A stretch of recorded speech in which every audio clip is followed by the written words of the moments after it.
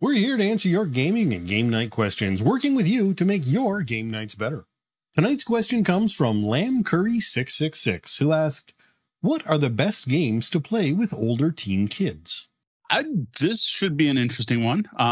Leading up to tonight, I wasn't sure what our topic was going to be. So I'm like, you know what, here's a challenge. I'm going to open up our question list. So I have a big Excel file with all the questions everyone ever sent us. And I'm like, whatever the first question on the list is, that's it. That's what we're going to do. And I planned this ahead of time, so we had time to do any research. And, well, that was the top question from Lamb Curry 666, who actually asked the question during one of our Twitch live streams. For those of you who aren't here live, that's at twitch.tv/tabletop bellhop, where we go live Wednesday nights. So it was during one of those shows this question came up. So that's what we're going to talk about tonight. Now, why I think it's going to be really interesting is, well, we're both over 40, and we both have kids that both are teens, but not what I would consider older teens at this point. Some barely teenagers. And I kind of feel like we're sitting here and, like, if I had a skateboard in the house, I would have grabbed it, because I feel like I'm doing the fellow kids meme from 30 Rock, right? The one with Steve Buscemi and the skateboard where he's trying to fit in with the kids at high school. And in case you weren't sure we were old, yes, we just explained a meme verbally. So please note that we aren't qualified in any way to do this other than having teenage kids of our own and knowing a lot about board games. Interestingly, we both had different takes on this question. Now, Mo approached this as what games older teens want to play with each other. Yeah. Well, I was looking at what games us old folks could play and enjoy with those older teens together. Interesting. We'll get two different points of view on each of these games. Now, the one obvious thing we have to say anytime we're talking about kids, and I know we're not talking about little kids, but we have talked about little kids on the show, is every kid is different, even older teens and young adults. Every person is different, I probably should say at this point. Obviously, what works for one isn't going to work for another. And especially when you're talking about teens, there can be a huge range in maturity level between teens, even older teens. So the thing, though, that's very different here than when talking, especially, say, about preschoolers, is that teens' personal preference is going to play a big part in what games they are willing to play and what they may or may not enjoy. It's a little different with a kid where you present it to them and they either take to it or they don't. This is going to be, before you even get to the table, I'm sure you're going to hear an opinion on the game before you start playing. In fact, I think this is sort of the point where kids have really developed their tastes and are going to be far more self-sufficient. Yeah. In fact, my take, and the reason I answered this question the way I did, is that I feel generally as an older teen, I would recommend games exactly the same as I would recommend to an adult. At a certain point, they're just another one of our listeners, and they aren't any different than our normal people. So while back in the day, we were quite limited as to what resources we had available to us, now the world is there for them to pick and choose from, with all the reviews and content to help them choose to their tastes. Yeah, you can listen to people like us, old dudes, who tell you what to play, or instead of just walking into Leisure World at the mall and going, hey, that's from the same company as that other game I like. Now, I considered the usual thing. So the usual thing we do on a game recommendation episode is we don't just give you a list of games. It's one of the things that I feel sets us apart from some of the other podcasters out there. We like to talk about, like, why we're recommending these games and what the topic's really about. And in this case, I feel I'm not really qualified to do this. And I think it's already a little embarrassing that we're making references to memes in text and talking about them. And I think in this case, instead of talking about what we think teens will like or what teens are into nowadays, I think we're just going to jump right to the games. But what we are going to do is explain why we think it'll work with older teens. Well, I'll be talking about how an adult can use this as a way to hang out and enjoy some game time with those older teens, just like Steve Buscemi. Now, these suggestions are going to be based both on what we enjoyed when we were teens and what we've seen local kids playing and talking about. Because one of the things Sean did miss is we'd have gamed with local teens at some of our public play events. We do get a wide range of players out to, say, our barbershop bar events and other events we've had here in Windsor in the past, as well as con games we've taken part in and so on. So it's not like we're completely separated. Our fingers aren't that far away from the pulse here. Now get off my lawn while we give our opinions in mostly no particular order. All right, I'm going to totally mess everything up starting right away because if you looked at the name of this episode, I put board games for older teens. And while that's done for SEO purposes, we are a tabletop gaming podcast. And I am going to start with a tabletop game that is not a board game. And I can't help but start with Dungeons and Dragons. And that's for a number of reasons. Now, for one, that's what I was into when I was an older teen. That is, we played hours and hours, multiple days a week, specifically Saturdays, noon till midnight, guaranteed, played role-playing games.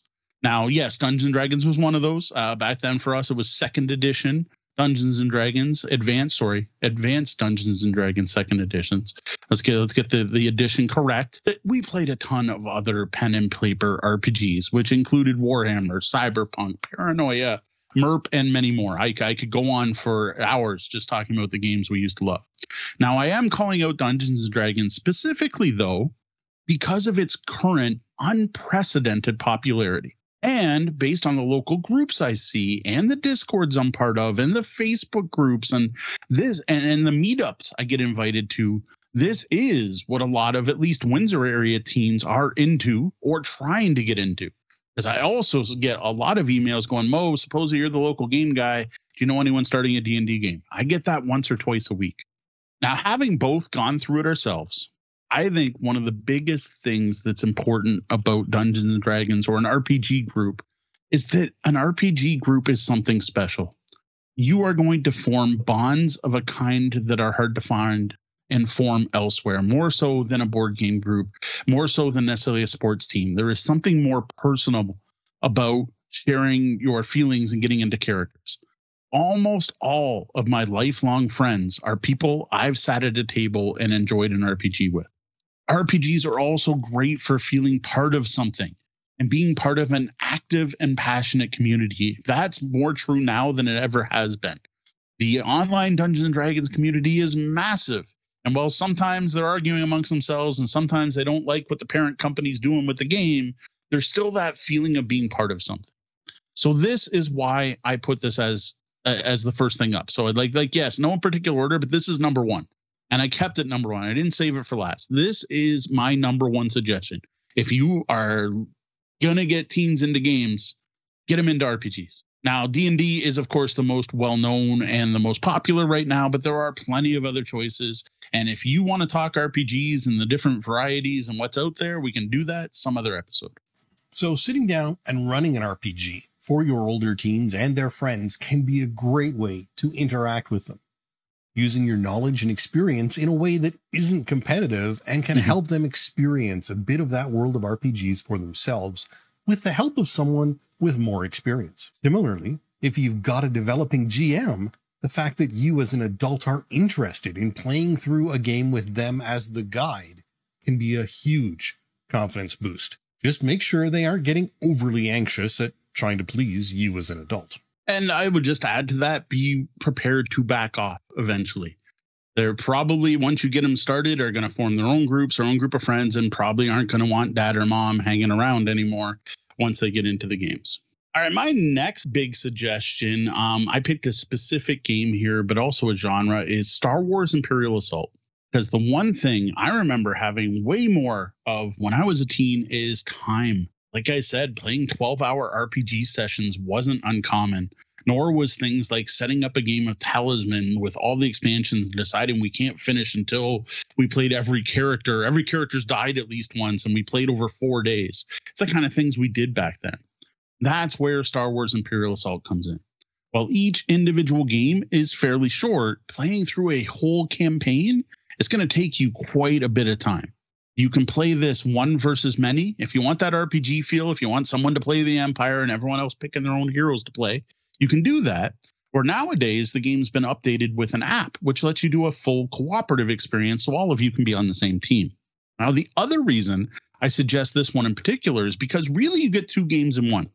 In addition to the big story-based campaign and all of the different modules and expansions you can add to that, modules and expansion you can add to that, and things like character progression and, building your lightsaber as a Jedi, you also get a really solid 2-player skirmish war game in the same box.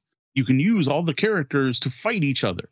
So you're basically getting two different games in one based on if you've got, a 5-player group of friends can play together and do the full campaign on the weekends. But then on Tuesday nights, two of you can get together and play out a couple battles.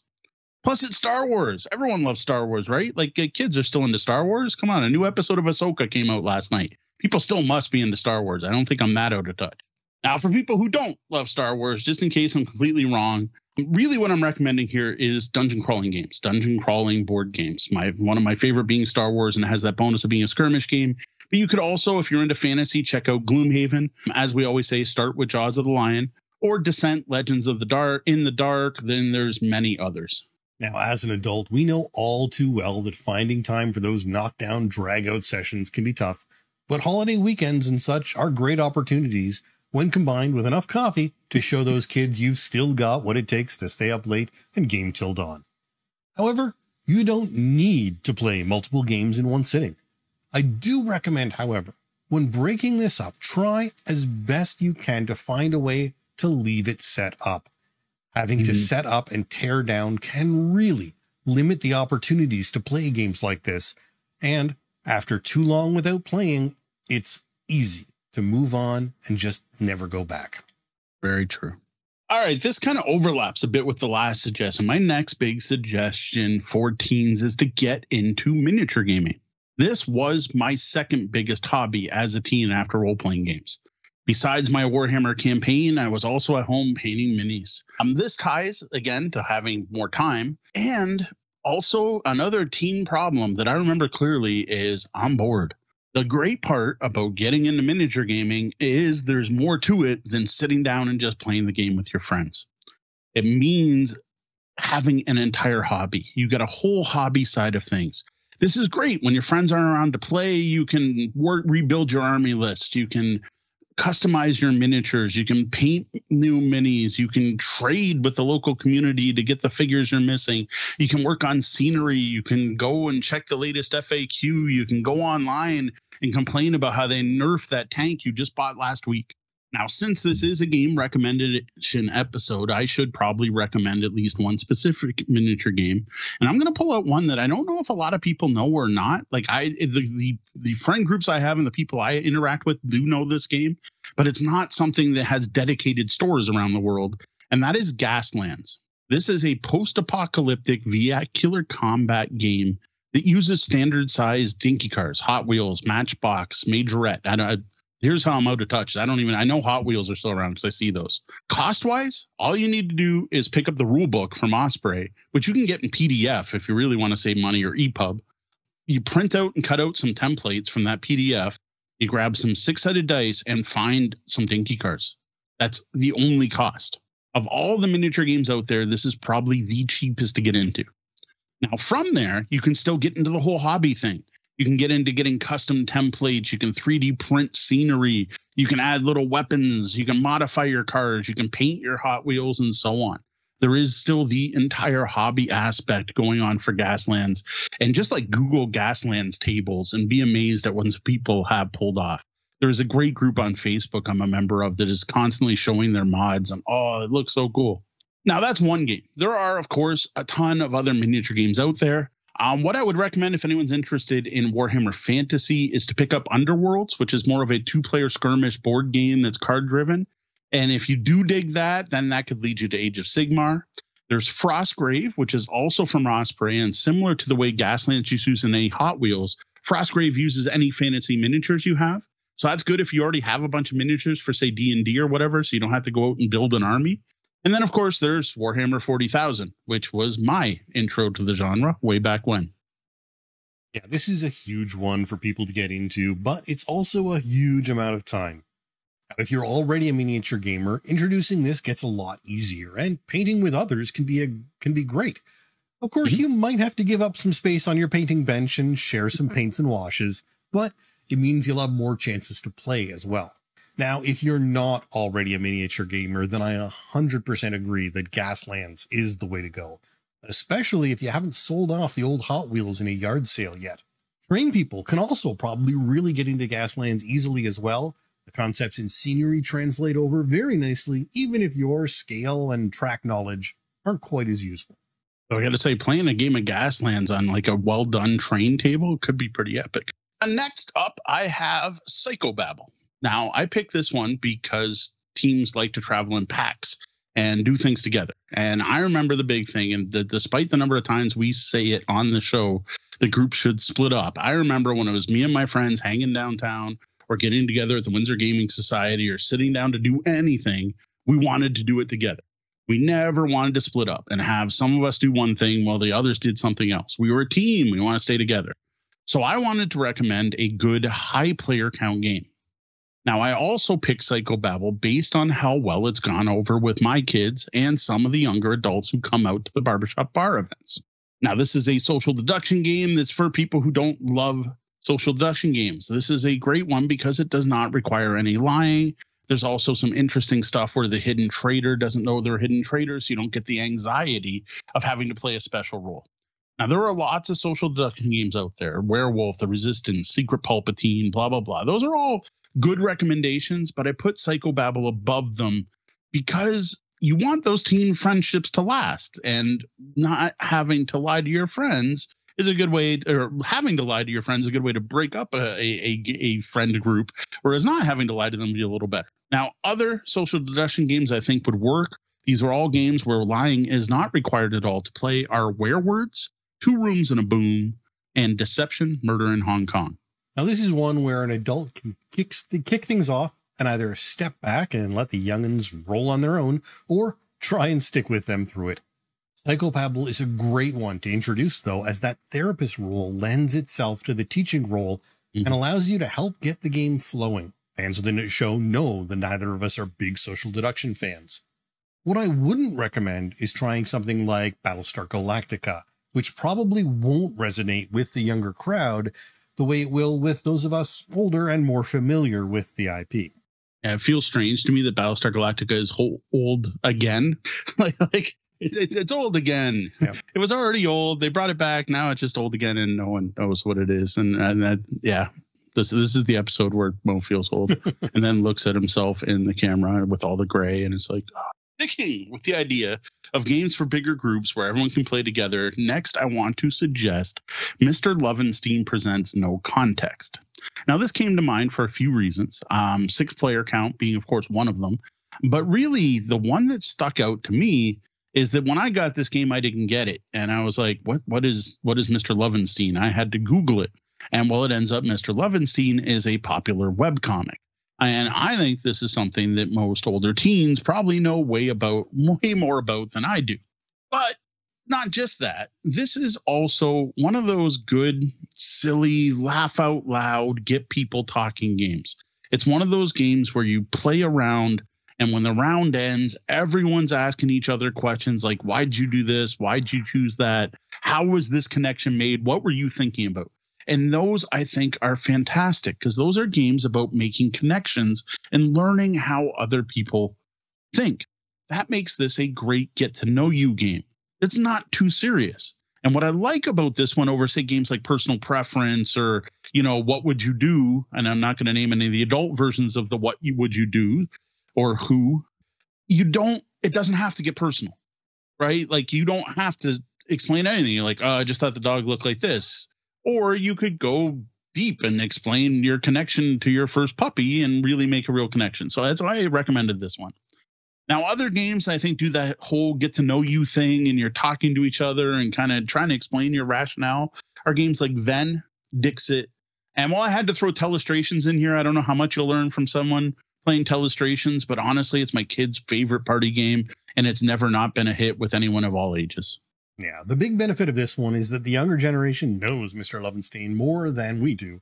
And that familiarity of content is great for finding that a connection even across generations. You, as an older folk, may not know the artist, but the game concepts are familiar enough and easy to get across. While knowing the art might add some context for those who know it, it's far from required. And similarly, as someone who, even as a adult in my 40s, played the adult games that we aren't recommending with the next generation older, it's uncomfortable. It's horribly uncomfortable. Please don't do that to your younger generation. Yes. Either way, like it's not comfortable on either side. It's just bad all around. All right, I am putting the next one on the list. Actually, the next couple. You know what? At this point, we're just going to talk about cards. I think for the rest of the episode because we like cards. So the next one that came to mind for me was a card game, and then I think my brain got stuck. So I don't know if this is still true, but during Sean and I's generation, we were growing up. Every single high school kid in Ontario played euchre at lunch. Or if they didn't play euchre at lunch, their friends did, and they were being grumpy and refused to play because they were being grumpy and teenagers and needed to be different. Traditional card games have always been extremely popular, not just here. I know from what I hear down south, it's much more popular to play poker. That's what they're playing in high schools. The thing is, a deck of cards and playing euchre, hearts, spades is great and all, but we're a board game podcast where we talk about hobby games. So I am going to throw out Thrones of Valeria because guilds arguing at a table over drinks over who's the most powerful guild of Valeria is a much cooler theme. More importantly, though, this goes back to my high player count suggestions on you've got a bigger group, you want to stick together. This is a trick-taking game that plays 6, but it also works when you're going out on your first date with someone and it only plays 2 players. It plays good at 2 to 6 players. Though it is best, I will say, at even player counts, especially at 4 and 6 playing as teams. Now, other modern trick-taking games to check out include Aurum, which is a game where you can't follow suit, The Crew, which is a cooperative trick-taking game, and I'm going to pull this one out just because every time I talk about trick-taking games, someone tells me to play it, and this will just save time. You should check out Skull King, and so should I. Now, this is a tough one because I think schools are more and more pushing card games out of the building. With some, I know, banning them completely due to concerns of gambling and distractions. I suspect we may be moving towards a time when people just don't know these games unless they've been taught at home. So I encourage parents to play card games with their kids and keep them alive. This one probably relies on starting earlier, though. It's quite possible that if you've gone this long without introducing cards to them, they may pass, preferring other forms of entertainment. All right, as I said, we're going to stick with card games. So how about one most kids, even today, I think, have played, and that is Uno. But let's retheme it to be based on the 7 deadly sins, with no having to keep track of score and no games that go on forever and ever. That's what you get with the Deadlies. This is a hand-shedding game with a 7 deadly sin theme. 7 players, 7 suits, 7 cards in each suit, and a couple little bonus cards in there with special rules. This game has been a huge hit with everyone who's played it with us, including a good number of teens at the barbershop bar. It has proved to be extremely popular. This is one where I teach a group and then they run off with my copy of the game for the rest of the night and play over and over again. And I got to say, this is something that to me would have appealed back then when I was in my late teens, though it is kind of amusing that everyone wants the Lust player token every time we start. And getting back to what Sean was mentioning about some games, it does get a little awkward because we did play a game on the weekend with a mother with her daughter at the table. And the euphemisms that come up when you're playing Lust with someone else did feel a little awkward there. But in general, again, I was more thinking a group of teens playing with each other would be perfectly fine with all of the themes here. Now, other deck shedding games I could also see getting for teens are The Great Dalmuti, one of my all-time favorites. Right now, I prefer the Deadlies, I got to say. Great Dalmuti is a good one. It's kind of like an advanced version of President, for those who know that game, or its other name, which we won't mention. Skip Bow, and one that I got the recommendation from Sean, actually, I haven't tried it myself, is Haggis. Now, as opposed to the trick takers mentioned in the previous listing, many households have kept copies of Skip Bow and Uno and similar games around. So this genre of card games is less likely to fall by the wayside. Still, though, it may be up to the adults to show them that while Skip Bow may feel a little childish, there are some great games that don't have that feel that are in the same genre. Yeah, I basically called Skip Bow because I hadn't played it until fairly recently. One thing, I just thank you, chat room, for pointing this out. I did say it's a 7-player game. It's actually a 3 to 7-player game. 7 is the max. You don't need 7 people to play the Deadlies. 7 is the max amount. All right, all these card games leads me to the most profitable card game in the world out there, and something that we were obsessed with in our late teens, and that is collectible card games, specifically Magic the Gathering. which still to this day is going ridiculously well. Like I can't believe the game had this much standing power from its humble beginnings in the 90s to the empire it is now. 30 years later. Yeah, like I'm shocked. Like I'm shocked. And still new cards coming out, new combos and new meta and everything. And that's it. Similar to miniature painting, getting into collectible card games can very much be a hobby on its own. Now, it doesn't have to be, but most people who get into it are going to worry about collecting cards, playing the stock market that is the buying and selling of cards, chasing the meta, which for those of you who don't play these kind of games, that's when a new set comes out, certain combos seem to work better and try to change it. The whole deck building. One of the big parts of Magic is coming up with your deck, practicing using your deck. Nowadays, a lot of that happens through Magic Arena, which is an online version. Then there's taking part in tournaments and local play events and Friday Night Magic, which is something I don't know if any local game store can survive without having Friday Night Magic, it seems like nowadays. Now, the other great thing about Magic is the same thing I mentioned with Dungeons and Dragons, and that is the community that has been created around Magic. You're not going to have to worry about where your kids are going on a Friday night if you get them into Magic. Now, of course, there are many other popular collectible card games out there. One of the biggest compared to Magic is Pokemon. One of the ones the local game stores tell me is the hotness. What the teens are playing here, other than Magic, is Flesh and Blood. And of course, there's Disney Lorcana, if you can ever find a copy of the game to play. Now, this is something that if you're already into, it's great to share with the younger generation. But I would be hesitant to dive into it in order to connect with them. Unless you're playing purely online, this game is an investment. And the more serious you become, the more it can cost. Now, as someone personally who spent a lot of money back when there wasn't even that much to buy, I can attest to how easily one can get caught up in the need to keep up and join in the churn of cards. Now, playing with your family and not taking part in tournaments can certainly lessen that need to keep up with the Joneses. Yeah, actually, when my dad and I were playing Magic the Gathering together at the end there, we would just go buy 2 sealed starter decks and play each other, just avoiding the whole collector's aspect of the game. And yeah, sure, one deck was probably better than the other, but that is a way you can take part in the game. See, can you do that anymore? Because I'm not even sure that's actually an option. The way they've set it up now. Well, you would have to go to a local store to get land for one. Because like Commander seems to be the main thing that everyone wants to play right now. They do sell preset decks though. Like you can just go buy the preset deck, and I go buy the other preset deck, and we can play each other. Fair. So it's kind of different. You can't go buy a random pack and just play each other. And I missed that. That was to me. That was some of the fun. I think they still do tournaments like that. Like I think you can still do Seal Booster. See, we're even out of touch with Magic at this point. Because it's expensive and we have got better things to spend our money on. Yeah, exactly. So sticking to that, right? So my next suggestion is the obvious evolution from that, because yes, we were obsessed with Magic and we got into it big. We both, Deanna, more so than me, spent a lot of money on it on the time. She had a better job than I could.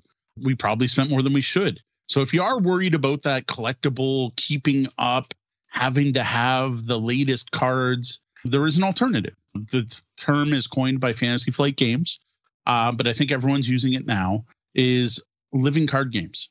This is they call it living because every new expansion adds cards to the set, but you just go buy the expansion and you get all the cards.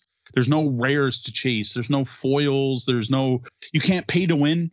Buying 7 copies of the expansion doesn't give you any new or better cards than the person who bought 1. New expansions come out regularly and they give you absolutely everything you need. Now, of all the living card games I played, right now, the recommendation I would give is Marvel Champions. Now, this is a cooperative card game, which is, again, we're trying to stick to less competitive stuff.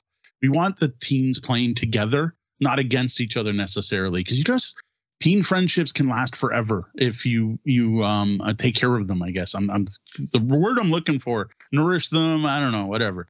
I'm going to get sappy here, so we'll stop. It's cooperative. Pick a Marvel character. Build a deck for that character. So you get that whole deck building, and every expansion adds new cards. And even if you're playing Iron Man from the base set, the latest expansion might have that one card that just makes your deck work even better. You then face off against a villain, and you draw a plot card for them, and you can play solo or a team. Now, while I love Marvel Champions, there are lots of other ones out there. There's Lord of the Rings is extremely popular. Arkham Horror. I hear Arkham Horror is great if you have a teen who doesn't have a lot of friends, or their friends are busy, or they work night shifts so they don't have people around and are looking for something solo to play. And of course, there's the game we love to mention on the show, the Aventuria adventure card game, which probably would have been my recommendation if you could easily get the game. And don't forget about Sentinels of the Universe if you happen to be the Supers fan. Yeah. If you can you tell we really like card games? Yeah. Really, there's just something so flexible and comfortable about card and card games in so many forms. I do wonder sometimes if it's something somewhat universal, or if where and when we grew up has colored our love of cards and card games in a specific way. It's possible. Now, regardless of why, though, if you love cards, why wouldn't you want to pass that on and enjoy it with the next generation, especially when it's not as competitively expensive as collectible card games can be?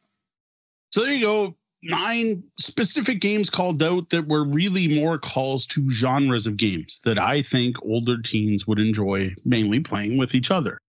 Now, of course, there are a ton of other options out there. Like as Sean noted at the start, the times, like by the time a kid's an older teen, they're pretty damn sure about what they like and don't like and can pretty much make up their own minds. So in reality, the question was too vague to really get down to what games specifically we should have recommended, which is kind of why we went with genres, because my suggestion would be way more tied into what the kid's into. As we talked about on our episodes about like hooking new gamers, one of the best ways to do it is to play a game about something they're interested in. Or maybe they love jigsaw puzzles or solving deduction and mysteries, and they would like some like escape room style games. We know about plenty of those. Or they're like kids that are all, part of the chess club, and they like to outplay each other, and they like games with perfect information where they can intellectually challenge themselves and their opponents. And they're into super heavy Euros, and maybe an 18XX is the perfect game to get them into. What I tried to do is keep these recommendations tonight as broad as possible to appeal to the largest group of teens out there. Now, if you have a specific teen you're shopping for, feel free to hit me up with more details. Maybe we can give you a more refined list. You can do that by emailing questions@tabletopbellhop.com or head over to the blog and click on Ask the Bellhop. Well, there you have it. Our list of games we think would appeal to older teen kids, or that you as an adult can play with your older teens. How did we do? Did we pull it off pretending to be teens again, or are we way off base? Could you do better? What games would you recommend for older teens, or even better, if you are an older teen into tabletop gaming, what are you into, and what might you play with older gamers? Let us know in the comment below. Now, if you happen to have your own podcast and you're like around 18 years old, I would love to see you do a list of games to play with the old folk.